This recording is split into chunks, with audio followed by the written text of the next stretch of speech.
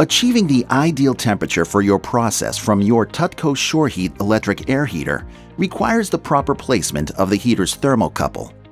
The last thing you want is to set your temperature set point only to have your heater element fail before the display reached your target temperature. TUTCO SureHeat serpentine elements heat up fast when electricity flows through them. This speed can be great, but if not managed with proper control, it can lead to the heater's elements overshooting, heating up too much for the volume of airflow.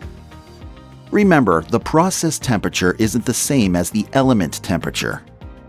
To control things properly, your controls need to react fast, making small adjustments to the voltage applied.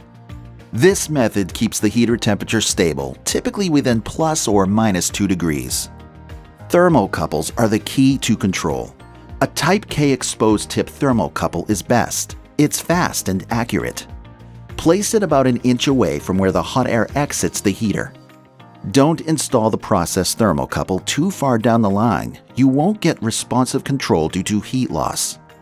Follow these best practices to avoid overshoot and extend the heater's element life. Never power your heater without confirming air is flowing. Keep the heater as close as possible to where you need the heat. Put the thermocouple near the heater exit where air flows. Increase your temperature in steps or use a programmed ramp rate. Allow time for downstream equipment like piping, tooling, etc. to heat up. Insulate parts of the system being heated to minimize heat loss. Make sure your controls match the heater recommendations.